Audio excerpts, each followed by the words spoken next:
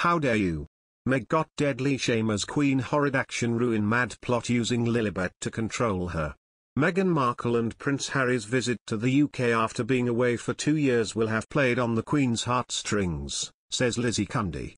The television presenter struck up a friendship with the former actress when she was an unknown actress on the US legal drama, Suits.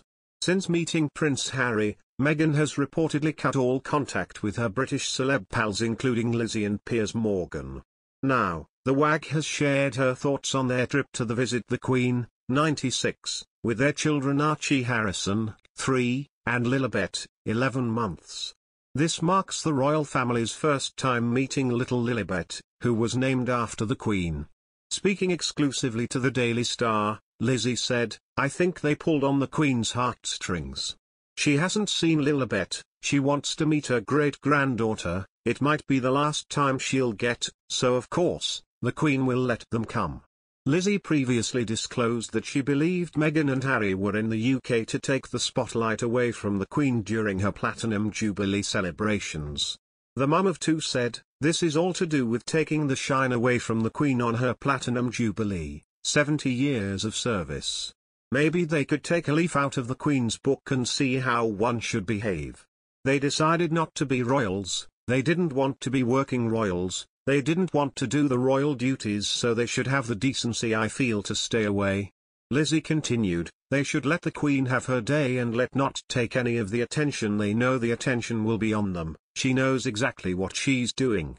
I do think they will take the shine of the Queen, I really pray they don't. The royals are very aware of what they're about, but I don't think they'll be stopped." Despite coming to the UK to celebrate, the Sussexes faced the ultimate snub as they were banished from the Buckingham Palace balcony during Trooping the Colour. They were also sat away from the Queen during the ceremony at Horse Guards, sitting in the Major General's office with Princess Beatrice, Princess Eugenie, Zara Tindall, Mia Tindall, Catherine, the Duchess of Cambridge, Prince Louis, Prince George, and Princess Charlotte.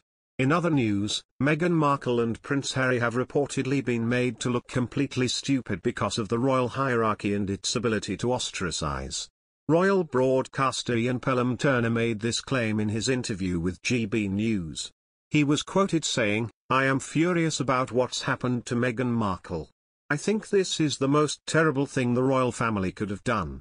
You know what I think the Queen should be doing? This big stick that she's using is her walking stick. Herd them all into Buckingham Palace and sort them out.